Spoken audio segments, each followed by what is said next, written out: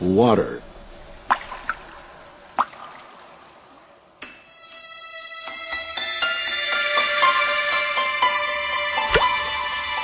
Water, the most common substance on Earth.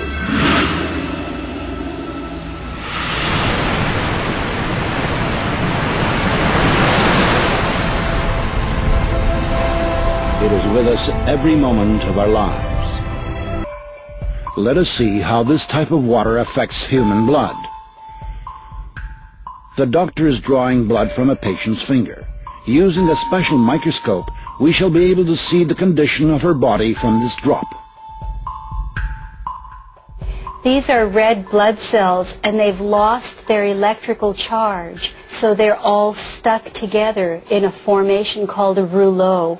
Here's a huge symplast. Symplasts are associated with heart disease and arthritis and lung disease and many other conditions that could be coming in the future. The doctor asks the patient to drink a small amount of structurized water. After 12 minutes, the doctor again draws blood from the patient and studies it. So you can see that the cells then become buoyant, they become slippery, and they have their electrical charge, so they repel each other. That allows them to carry oxygen, and it means that we're changing the pH of the blood back to an aerobic environment rather than an anaerobic environment.